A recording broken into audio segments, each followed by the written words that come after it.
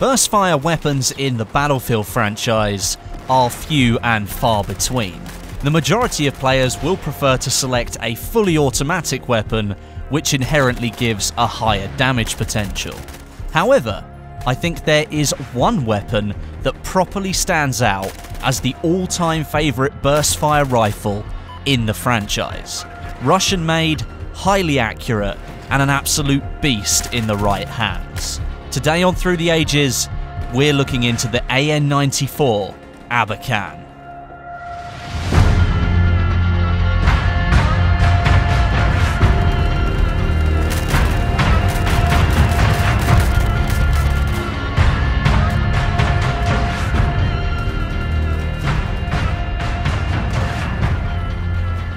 The AN-94 stands as one of my all-time favourite weapons in the Battlefield franchise. It made its debut appearance in the original Bad Company game, but I got to know it a lot better in Bad Company 2. Following on from that, it appeared in Play for Free, Battlefield 3, and was added as part of the Weapon Crate DLC into Battlefield 4. The rifle was designed as a potential replacement to the AK-74 series of rifles that are currently in use by the Russian armed forces. But due to its complex recoil management system and the cost of the unit, the rifle was never fully adopted. It can fire 2 bullets from the barrel before the recoil effect is felt by the holder, allowing those 2 bullets to land extremely close together. And that's what's said to make this rifle more effective than other alternatives.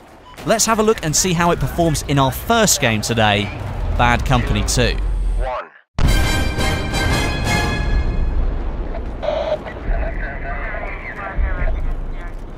Here, the AN-94 at the start of the game's life was widely considered to be the best assault rifle on offer, and it had a max damage of 20 per bullet. As the gun fires a 2-round burst at close range, a few bursts of this rifle, and it was capable of just about killing anything. And if you added Magnum ammo into the equation, that gives you 25% more damage, and the rifle became borderline OP. Perhaps that's why I liked it so much, and I'm almost certain it's the reason that DICE ended up nerfing the rifle's damage down to 16.7, and that leveled it off with many of the other fully automatic weapons in the game. That nerf essentially stopped the AN-94 becoming a close-range rifle, and its intended use, long-range accuracy, really came into play. The iron sights on the weapon are okay, but much of the sight takes up valuable screen real estate, and switching to something like the ACOG both helps increase your visibility and your long-range effectiveness. Despite the rifle being a very good tool for those long-range gunfights, you might find that the upwards recoil of 0.6, one of the highest in the game, to be a little bit concerning, but with practice, it really does become quite easy to control. If you pair it with the marksman training specialization, that reduces weapon spread by 25%, the rifle almost becomes a counter-recon weapon. Long-range targets are really easy to hit with the first few bullets, but because the weapon needs to reset to the center of the screen to get the recoil to set back to 0 after each burst, the follow-up bursts can often come a little bit too late and your target might have moved away. You can therefore consider the AN-94 to be a bit more of a dedicated weapon than others. You need to commit more time and effort to it when playing to really reap its benefits. It's got a long reload time of 3.4 seconds with no ammo remaining, and that makes it quite a bit of a slog in close quarters. And you'll really see it in a better light if you keep a little bit of distance between you and your target, that and the fact that you'll hear the amazing gun sound. Because when you're a little bit further away from the action in Bad Company 2, this thing sounds like a firecracker. I still use it to this day, haven't really ever let go of the fact that it was extremely powerful when it first came out, and I don't know, I've just got the hang of using it. I know how to tap fire it effectively, and it works out really well for me, a good medium to long range rifle. It's an extremely rewarding weapon to use. But now, it's time to head over to Battlefield 3.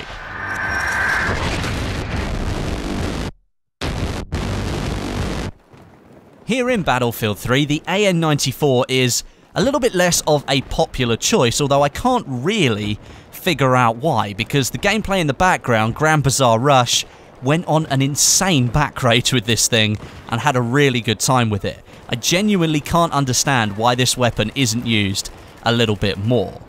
It still offers that unique weapon style, that 2-round burst fire mode, and this time it actually benefits the long-range soldier even more so than it did in Bad Company 2. It still offers the same base rate of 600 rounds rate of fire in automatic mode, an increased 1200 round theoretical rate of fire in burst fire, although it'd be extremely hard to hit that. You'd have to be clicking the mouse stupidly fast to get that kind of level. But the real gem here is the first shot recoil multiplier. This is the recoil that's added to the first shot that leaves the barrel. In burst fire mode, the AN-94 has a multiplier value of 0.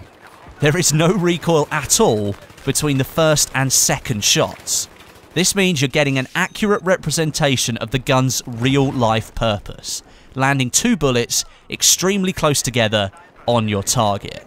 And because you're firing in burst mode, after each burst, the weapon resets to the center of the screen, meaning the recoil value again when you fire the next round is 0. This means you've got an extremely precise rifle that is great for accurately landing shots on long-range targets. The only statistic that really matters when firing the AN-94 in burst fire mode is the bullet spread, which when you're standing still is only very minimal at 0.2. So to use the AN-94 to its fullest potential in Battlefield 3, simply stand still, pick a target, and burst steady. You're almost guaranteed results every single time. The same drawbacks apply though from Bad Company 2. That 600 round rate of fire in fully auto makes the weapon extremely underpowered in close quarters engagements, and the reload situation is exactly the same. 2.45 seconds for the short reload and 3.4 seconds for the long reload. Not ideal in any scenario, but as before, if you stick to those medium and long range engagements with an ACOG sight, the AN-94 will do you proud. Moving forward to the next game now, that's Battlefield 4. A latecomer to Battlefield 4, extremely late to the party, the AN-94 was, not introduced into the full public game until May 2015, although a little bit earlier in the community test environment. That's 18 months after the game came out. The AN-94 launched in what was called the Weapon Crate DLC, which was a small content drop created by Dice LA to complement the wash of free maps that they were releasing at the time. In that DLC, Dice LA also went about rebalancing and shifting a lot of the weapon mechanics overall, changing things like damage and suppression values across the board. The AN-94 was one of the most heavily requested weapons to be brought back into Battlefield 4, because, as I've said for both Battlefield 3 and Bad Company 2, it offers this unique weapon experience, a 2-round burst fire mode. You don't get that on any other weapon in the game. It was also assigned starter weapon status as well, being offered as one of the first weapons that you could use jumping into the multiplayer for the first time. One key difference between the AN-94 from past titles and it here in Battlefield 4 is the introduction of a fire rate limiter in burst fire mode. It was possible in previous games to make the weapon fire at an incredibly high 1200 rounds a minute, but here Dice LA limited the weapon to a maximum of 900 rounds a minute. This is likely to keep it in check alongside the other rifles and to stop hackers using clickbots to fire the weapon stupidly fast. It features the same high precision for long-range targets as it did before, staying true to the reason why people love it so much. And it topped off an exceptional support campaign from Dice LA to fix Battlefield 4 and improve it as well. So the AN-94 doesn't differ massively through the past Battlefield titles, but it certainly retained a special appeal.